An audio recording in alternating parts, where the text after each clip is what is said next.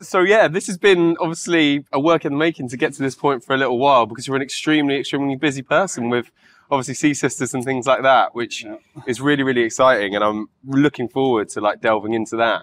But I think we should warm up by obviously saying that our history goes back around about 10 years or so. Yeah, back to Oxford. Back to Oxford in the first ever Jamie's Italian, where I feel... The flagship. The flagship. I always have to say that because everyone's like, no, what was that restaurant about? And I'm like, no, you don't understand. Right, when this it was is another level. Talent that you've never experienced. Yeah, because it's quite crazy, because I do think back to that time, and like when I looked at Padella opening and stuff like that, it was like so many similar recipes and similar quality, and like I think the essence of what it was trying to create was like good quality, hearty food at a price in which was accessible to people to be able to experience, and a bit of a cultural thing as well. I think it just expanded to a point, and I'm sure like when you look at the major elements of it, there was just like there was too many lost leaders basically. I think, you know, they had amazing big sites, and the restaurant industry completely and utterly changed. Absolutely. I was that was a bit of a grounding for me with, you know, Italian food. I didn't realize it at the time, but just sort of the thorough training, and like every day before service they would bring out a couple of dishes. You know, my mum was she's a chef and a cook, and has been for my whole life. And I've grown up with amazing food, but that was a introduction to sort of the restaurant world. And having grown up with good food and then seeing it in a restaurant scene, I loved eating all of that food before service and like trying it all. But I never thought the big step was going to be becoming a chef and working in restaurants as a career. I was just getting stoned and rolling into work, trying some nice jam before service. And it was great, but actually learning those recipes had such an important part of my career. And also I think learning the province of food, like, you know, understanding where different varieties of cheese have come from, or, you know, like particular varieties of fruit vegetables or things like that. And just like, I don't know, even learning about like balsamic vinegar and things like that, like, you know, the aging process and just the heritage that has gone behind all of that kind of stuff. And also the cultural reference to all of it as well. And grating all of that Parmesan. Pre-service Parmesan job. Bloody hell. Is it like muscles popping out you didn't know you had? That then led you on to quite a time in Trullo. Yeah, I mean, I actually didn't plan on working in an Italian restaurant. I worked for Moro for like a month or 2 months. Shout out to Sam Clark. He took me in, and I was basically the last one in, first one out, because they'd had so many commies come in before me. It was run up to Christmas. The menu there is delicious food. It's like 7 starters, and you've got a tiny little section. And for me, I was like, I've got no idea what I'm doing. You know, so many jobs to do, and there's already 2 commies before me that are trying to do the same. So basically, Sam Clark, the legend, called up Tim from Trullo and said, I've got a really good guy here. He's got a good palate, he knows his food, but we just don't have the space. We need someone that's knows what they're doing, it can like hold the fort a bit.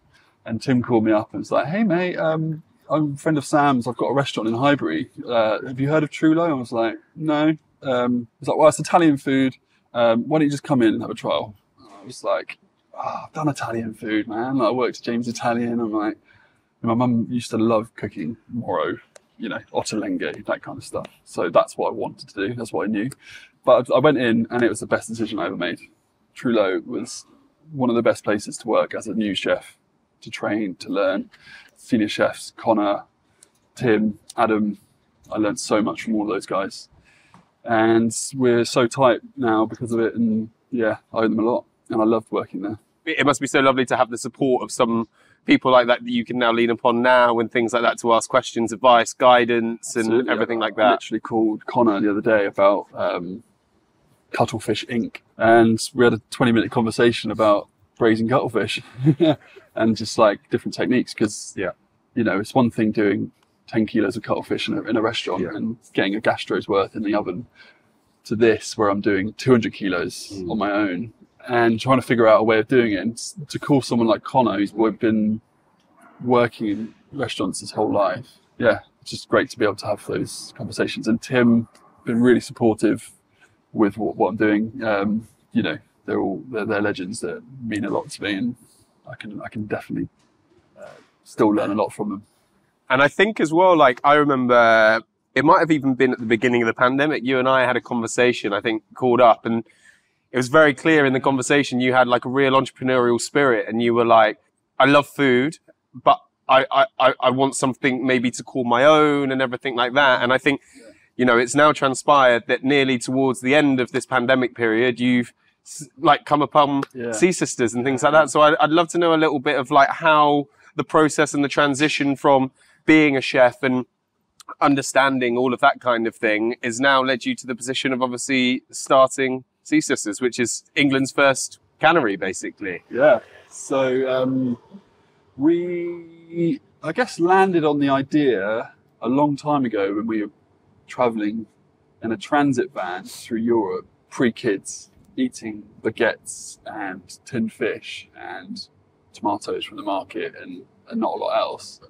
And we were just loving how convenient it was, how beautiful the packaging was, how tasty it was.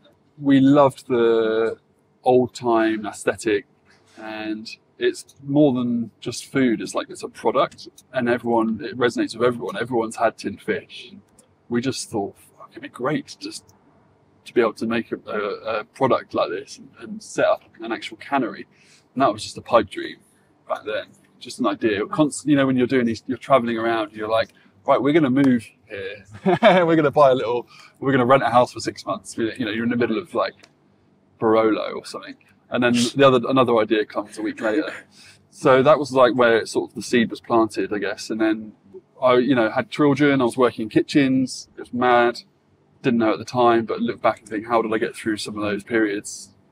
Patience was born prematurely, like 6 weeks premature, back in July 2019, middle of like a heat wave, and I was like cycling to work and then going to the hospital because she was in an incubator, and then just like cracking on at work, and everyone's like asking me how Patience is. I'm like, yeah, she's fine. But actually, when I look back, that's a crazy time where your daughter is like this little tiny you know, totally not what she should look like, in a little incubator.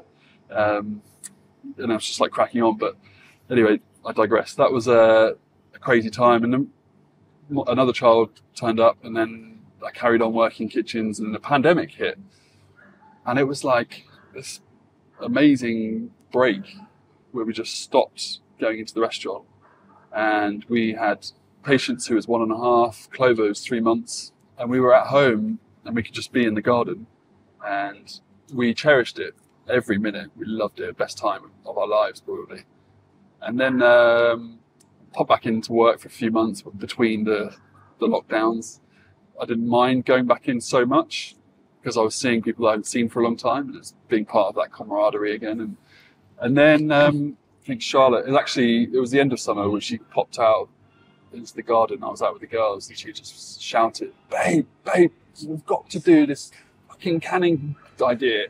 And I was like, oh, like my idea is just like, my head's like racing. It's like, okay, like, you know, from that point, I was just like thinking about it, like, how do we approach this? How do we just started typing in like fish canning, England, like fish cannery, like London, like, no, obviously not. And just kept on digging and sort of couldn't find anything.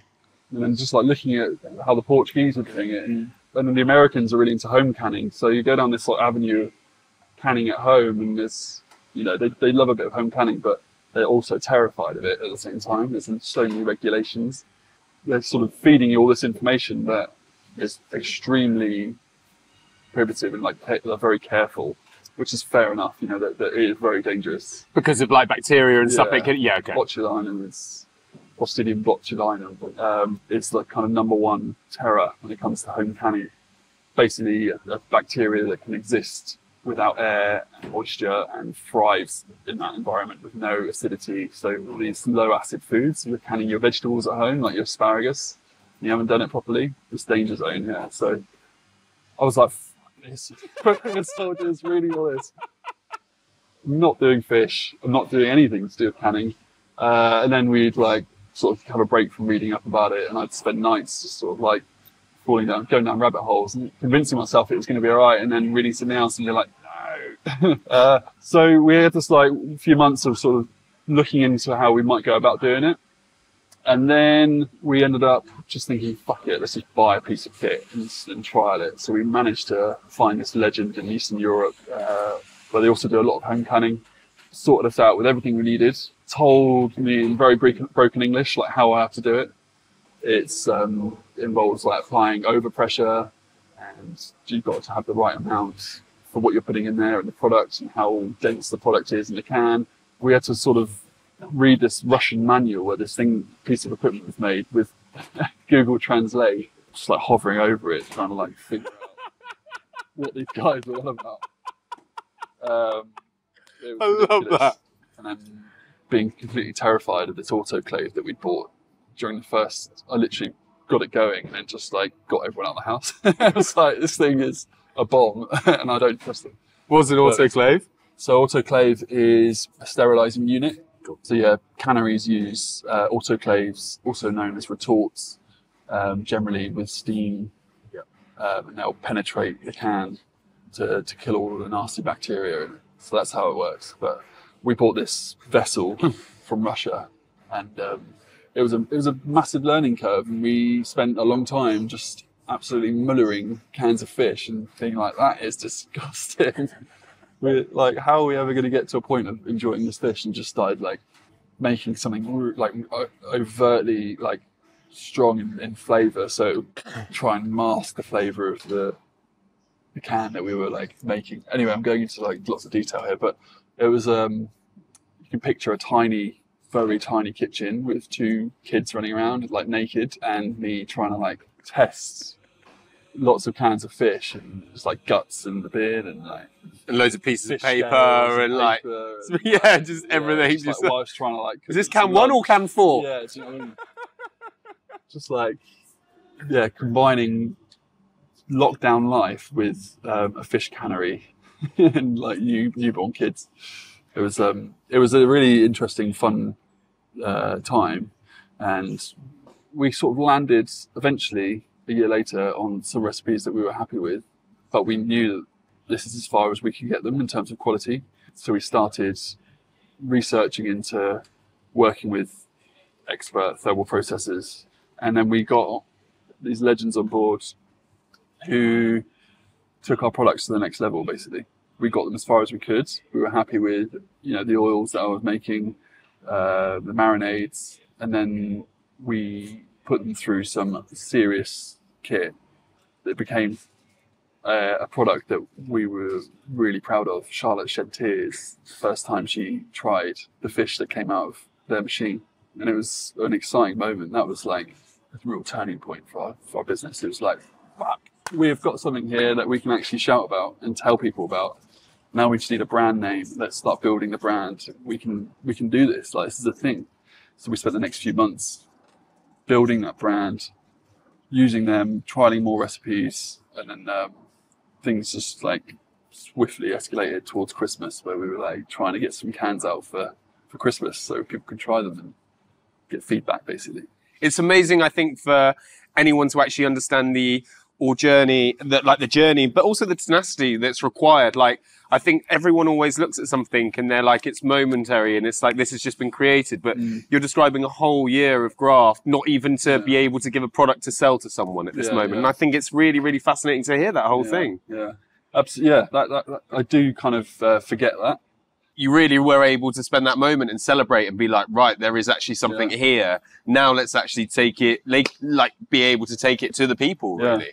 Yeah, so after that day, we had childcare. We were driving back, just like, we've got to go out and celebrate this moment. This is a big moment for us. We've had this whole year of trialing these recipes, and suddenly we've got something that not only mimics like what you might buy as like a high-end sort of tinned fish, but competes in terms of flavour and quality. So we were just like, we've got to go out. So we just went out, had a banging meal in some local pub, and yeah, it was a great night. And well deserved. Yeah, from that day, we just focused on the brand, sat around thinking of names, and we landed on Sea Sisters.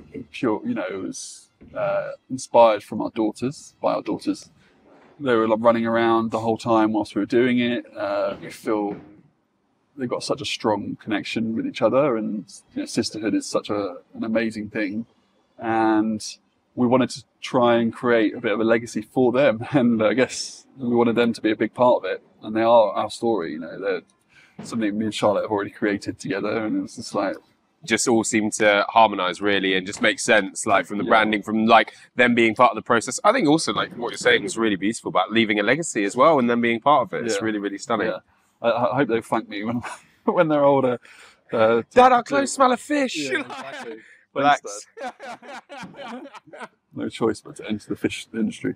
Me and my partner have a company called Ink Fish Bar. You're referring to like cuttlefish and stuff like that, which I find really fascinating because we've been using a lot of squid, and like one of the things was actually to use cuttlefish because obviously it's a lot more native to the waters of the UK, and actually it's more in abundance and things like that. So touching on sustainability and stuff like that, but it's a process in which you need to give it a lot of love and care to be able to get the best out of it. Absolutely. Yeah. And I think as well, like, understanding the fish industry a little bit, I think it might shock people to understand that if you don't have day boats and boats that have gone out to sea, maybe into deeper waters and trawled or whatever, they can be out in the ocean for maybe 5-6 days and they've caught fish on day one. You then have a situation when it's coming into your supermarkets, coming into even your fishmongers, sometimes depending on that kind of quality. And before you then eat it, and you might then have it in your home for 4 days or so, you could be talking that the fish has been in your fridge or been alive or been dead for nearly up to 15 days. And I think a lot of people don't understand that. So this is where canning comes in amazing, that you're using day boats and you've got some great suppliers in which you're working with and stuff like that for that. Yeah, I mean, that is a big focus for us, and having no waste and working with the seasons, selecting fish that is in our waters in abundance at that time that we harvest it. It's very important. Cuttlefish is currently in season. We get beautiful potted cuttlefish, which is caught in a similar method to, say, lobster and crab. So yeah, it's a very sustainable option, and we want to look at using cuts of meat that don't often get used or canned. So there is a focus on minimal waste. Start using the cheeks of the monkfish. Amazing piece of meat that often, sadly, will get chucked overboard once the fisherman's taken the tail off, purely because he doesn't have the manpower or time to do it. It's not because he wants to do that. He would love to be able to have the time to dig all those cheeks out, but we already give him that option. And demand as well, right? If no one's actually buying it at market, then there's no reason for them to put the energy into actually making that happen. Yeah. So we want to try and make that an option for them. In terms of canning, there's a lot of fish that we would love to use, but just isn't suitable. Like mackerel sole is a fish that needs to be consumed more. It's such a beautiful fish and it's plentiful, but we don't consume it enough. And we export so much fish, and we want to try and encourage people to consume British fish and help sustain the fishing industry. And I'm learning a lot from people like Pesky, Jace at Wild Harbour. He gives me lots of snippets of information every time I speak to him on the phone. It's just like people on the front line that I'm learning off. But they've got there's a lot of good stuff happening, but there's also a long way to go in terms of creating a sustainable fishing industry in the UK. But we want to be part of that sustainable fishing industry, and we're going to help as much as we can to push it. And to amplify that voice of it as well. Yeah, because we are learning. I'm learning as much as Joe Bloggs down the road, because there's so much to know. And I want to help as much as I learn, help pass that information on with our brand. That's really important for us. Yeah, 100%. I think the thing is, with everything, the more that I delve into this kind of world, the more I realise that change is happening extremely quickly, and there's a lot of learning to be done very, very quickly. And it's going from a point of, areas of government, and then it's like being translated as quickly as possible to the frontline people. And it's got to happen really quickly. So they are essentially going to make the decisions in which direction the fishing industry goes. And in terms of like plastics in the ocean, and talking like not just plastic bottles, but like fishing gear, net size, it plays a massive part. That's the majority of the plastic in the ocean is from gear. there needs to be kind of rules and regulations placed around, to do with that and what can be used and cleaning procedures put in place, I suppose. So, like, talk to us a little bit about your product range and stuff like that at this moment in time. Very good point. Charlotte's brought some back. So we currently have the initial lineup still that we launched with. We have beautiful mussels from Foy. It's a beautiful organic mussel farm offshore from Foy, and they've been really supportive for us. Been very flexible, given us good price, and they've been really supportive of what we're doing and they want to help facilitate basically the journey. They've given our product on to their contacts, and things have really, they've really helped us out. Anyway, their mussels are beautiful. We harvested them in winter, so like December, January is a really good time to harvest their mussels. And we paired them with a cider marinade. We used the cider from Borough Hill. It's a beautiful cider farm in Somerset. They're close family friends of mine, my mum and dad's, and they also run the cider bus at Glastonbury. So they are... It's great cider. They are legends, and their cider's beautiful. So we use their cider vinegar and their medium cider to make the marinade. And what else? We've got the mussels with Nduja. We use this incredible Nduja from Dorset. This guy called Matt. He's from The Real Cure. His company's called The Real Cure. And he makes this traditional Nduja with chilies from Calabria, like the most legit Nduja you'll ever eat. It's still got, seeds in there, and you can see like the chili. He only uses fresh chili, doesn't use any powders, and it is banging. The flavour is insane, and I love using it in our cans. Some people question the use of Nduja with sort of mussels and seafood, but that's, to me, is something I'm used to. Having worked in Trullo and like in restaurants, like you would chorizo with cod or something. It's a similar kind of aesthetic, similar taste. We wanted to do something different. There are people now pushing boundaries in canned fish. There's guys in Spain that are doing some amazing stuff, like grilling their fish, using like different marinades and vinegars. But we just had complete freedom to do what we wanted. So we were like, let's just do something totally different. We put Nduja in the mussels, and people love it. Pollock is a fish that we wanted to use because it's a really good alternative to cod. We anticipated doing a bacalao style can. Cod in the south coast is definitely not an option. It's been overfished for years. You can get really good cod from Scotland, but pollock is a fantastic alternative. It's a really flaky, white, beautiful fish. And so we wanted to preserve something similar to cod. I keep going over this over and over. We've got a can that's a real winner. People come back to the market every week and buy. It's salt pollock with garlic, bay and olive oil. So I make a really fragrant garlic and bay infused oil. So it's marinading big flakes of salted pollock. So we wanted to create a bacalao kind of style can. White fish doesn't really hold up very well in a can of fish and throughout the canning procedure. So we wanted to give it a bit more texture, and it holds up really well. So that's a real winner, that one. Get a nice umami kind of kick from the salt, and then fragrant garlic oil people love. They can just throw it into their salads or on toast with eggs, whatever.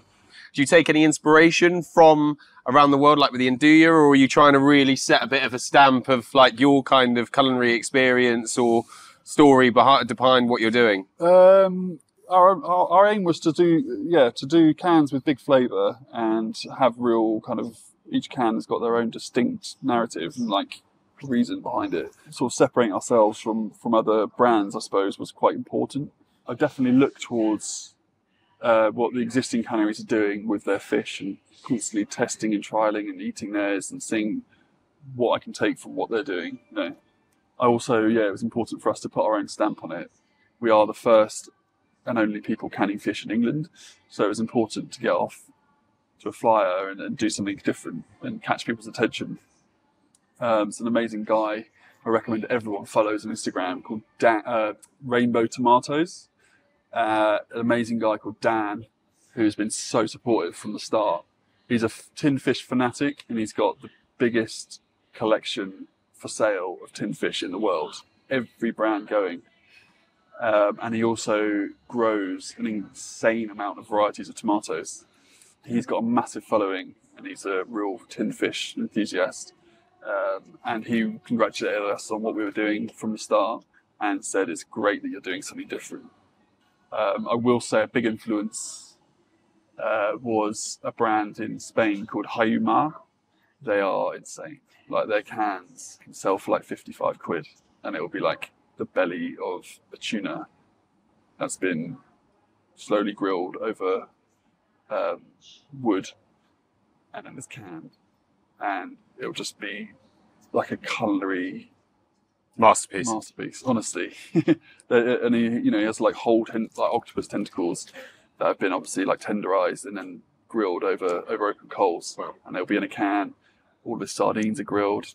So that to me is just like, I love grilled food. I've worked in Trullo that has a charcoal grill. I'm just like, the possibilities are endless. Yeah. And it's just so inspiring because no one's done that yet. Everyone's been following kind of traditional methods and means, and he's just suddenly gone, nah. Yeah. We've got some stuff in the pipeline that's really exciting. We're talking to Thirtash from Mangal 2. We're going to do some stuff together. He's got some amazing ideas. And yeah, something to come, which is I can't wait to talk a bit more about. That's really exciting. Yeah. It's a great restaurant. Yeah, it's a fantastic restaurant. And he's just such a legend. And he's really open to anything. And yeah, he's up for it. So we're in talks with them, and my grilled fish in a can dream is going to come to life. Yeah. Mate, I can't wait. Yeah. Can't wait. Have you seen the fish butchery out in Australia? Yeah, Josh Nyland. Yeah, some of that stuff. Obviously very, like, not cannering, but I think he's really pushing the boundaries when it comes to fish and stuff like that. It's really exciting to see those models and stuff like that. I think I look at his Instagram on a Saturday, he's opened a little place in Paddington that's just doing grilled fish and chips, and I'm just like, absolutely like, bit of the North Star, and just like really changing the conversation with fish, and like doing like that, like, nose to tail kind of stuff within fish, which is amazing. And it's a conversation that everyone needs to be having, you know? Yeah, he's really set the bar, and people from all over the world are looking to him and thinking, this guy is hot shit. And I guess really, like, leading on from there, obviously you are so young in your journey and things like that, but it's very clear to hear in your voice there's a lot of ambition, and like there must be a bit of a North Star and things like that. So is that like being able to use charcoals and being able to do that, or is there what for you at this moment in time would be like the next few years and steps for you? Yeah, definitely. I mean, I've always been quite reserved with my ambition, and you're a very humble human, mate. But actually, being with Charlotte is the driving force of this. You know, you're talking to me, but she's the engine. She's constantly pushing me, and I would never have done this without her. So she has kickstarted something in me. You know, she's sort of ignited something, and now I just envisage a cannery with a room where we can grill all of our fish. You know, around the corner there's a smoker. We can smoke our fish. The possibilities are endless. We're looking at units now to expand, and we're dreaming big, because I can suddenly do that. I think, and I'm like, I feel inspired by what we're doing, and I do feel like we'll create a legacy, and I'm confident that we're going to bring out a whole range of tinned fish that has never been seen before. So, really exciting. Yeah. Really, really exciting. Also, as well, during the conversation, you referred to America a couple of times. Is it that they're like catastrophists and they're worried about the world blowing up, so they can loads of stuff? Is that the vibe? Yeah, they just love, I guess, like, such a big country, and when you've got like places in like middle America where they're all growing their own veg, quite rural areas, I suppose. That's where they do it generally. Okay. But yeah, they are terrified of it at the same time. They put the fear into me, but also talking to professionals, surrounding yourself with people that know what they're talking about is key. Like, you can gain knowledge from people that know what they're doing, and we got confidence from all those, from professionals. And also as well, I'm sure you have to send samples off for testing, for bacterial and things like that. Like, it's a very rigorous kind of process and that kind of thing. Yeah, I mean, we've been doing that from day one, and from these guys, we've learned what the procedures are. And even though we are a young company, we feel like we're doing everything that a big cannery will be doing. and safety is number one. Yeah. We can be as adventurous and silly on Instagram as we want and come up with all these random recipes, but safety is number one. And we're very focused on creating a tasty but 100% safe product. Being the only cannery based in England at this moment in time, I'm sure you've attracted a lot of attention. What have been the conversations? Who wants to know what's going on and stuff like that? I mean, every weekend on the market, we've got a little sign that says England's only fish cannery in lovely colourful crayons for my daughter's cupboards. And people are just sort of reading it and staring at it thinking, really? Wow. And it sparks a conversation.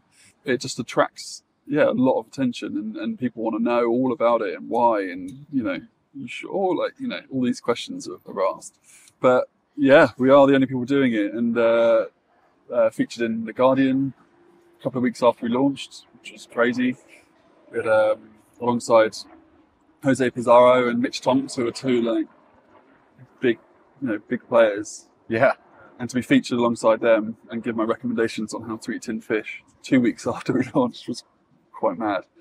So that was the first bit of attention. And Lulu Grimes, who is the editor of the Olive BBC Food magazine, she bought on the first day of our market at Victoria Park and has bought every week since. And she's been a really big support. And she's put us in recently into the May edition. Did a little piece about sustainability. And just generally lots of messages of support, people being really interested in what we're doing, shops that want to stock us. The product has kind of sold itself, which is very helpful. It's delicious. Yeah.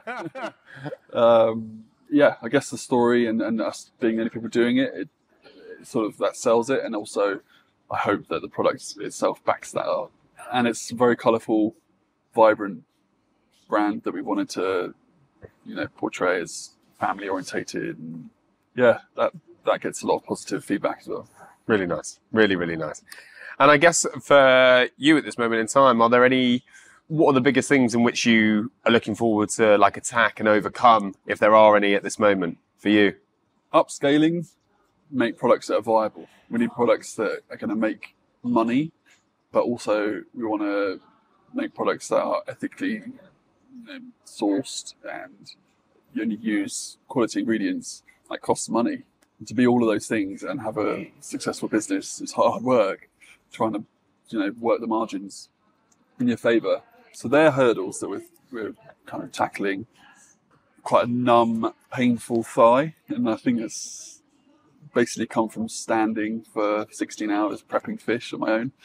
And I'm very eager just to get hold of all this fish that's going to be coming. It's not a hurdle, but I'm just quite impatient. I'm waiting for these sardines and all the mackerel to come in so I can into season. So I can crack on and do these cans that I want. Great. Just grow the range. I love that. Season's on my hurdle. No, joking. Yeah, no. But I think this is the thing as well. People need to realise that we need to be able to and eat with the seasons, and it's very important. If that is the conversation that everyone wants to be part of and believe in and actually facilitate, then you have to be able to slow down a little bit, unfortunately. Exactly, And I think for me, on this journey as well, this is the biggest conversation which needs to be had.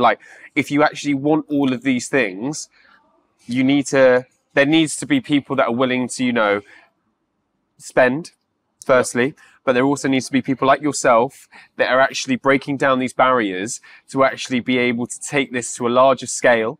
And taking it to a larger scale will mean that it is more accessible. But at this moment in time, because actually the idea of sustainability and also ethics within it, unfortunately it does cost. And I think that's the thing that people really need to start understanding, that if that's who you want to be, then you actually have to put your money where your mouth is, unfortunately, at this moment. Yeah, absolutely. And we've got the job of convincing people that canned fish can be a premium product. There are brands from Europe that are doing that now, like Jose Gourmet and a few other ones, and they're getting seen in a lot of shops around all over the place, all over the world. But we're in London, a lot of shops in London stocking these guys, and thankfully, their prices are not too dissimilar to ours, and they've kind of broken down a bit of a barrier for us. Great. So people are becoming more aware of quality, well-sourced tinned fish. So we've basically, we've landed on this product at the right time because there's been that kind of barrier that's been broken for us. So great. So a theme in which I've been running, I have a bit of your biscuit, mate. I can tell you haven't eaten. Bless you. You haven't tucked into your egg sandwich, and you're on the picky. Bless you.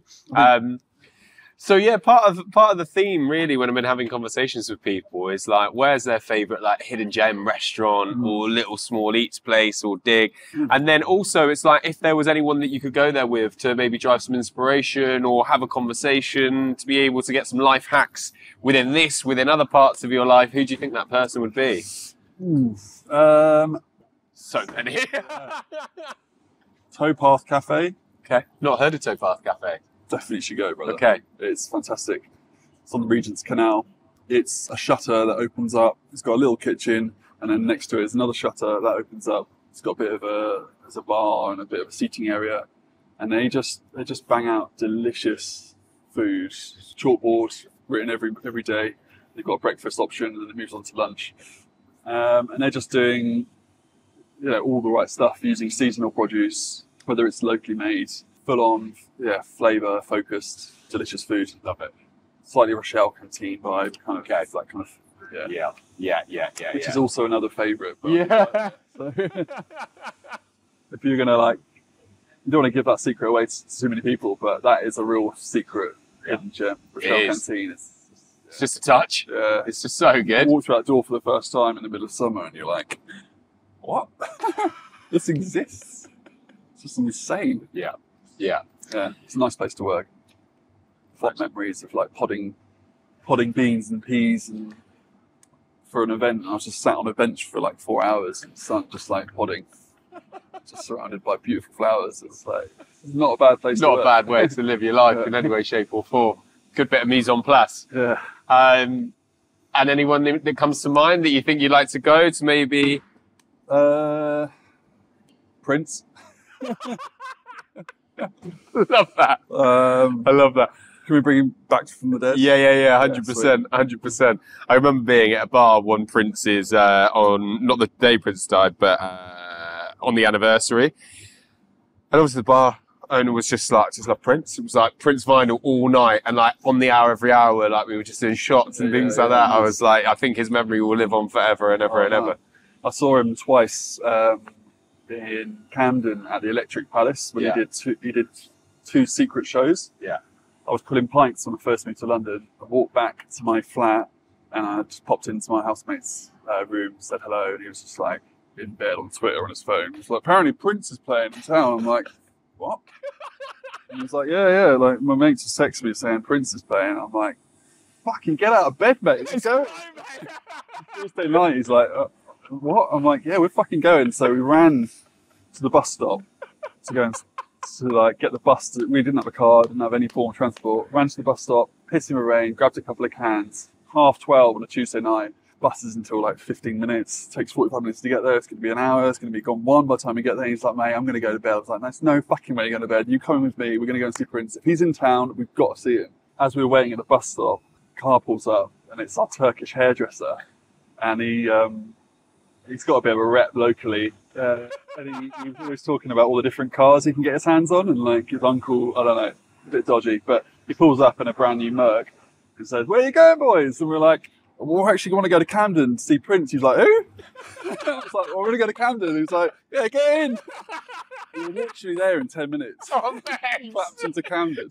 It was so good. And then he just pulled up outside the Electric Palace. We legged it. There was a fucking massive queue of people. We were like, oh my God, it's actually happening. And then our mates James and Danny, big up, were at the front of the queue. They were like, Joe, Angus. And we went over and hugging them, all excited.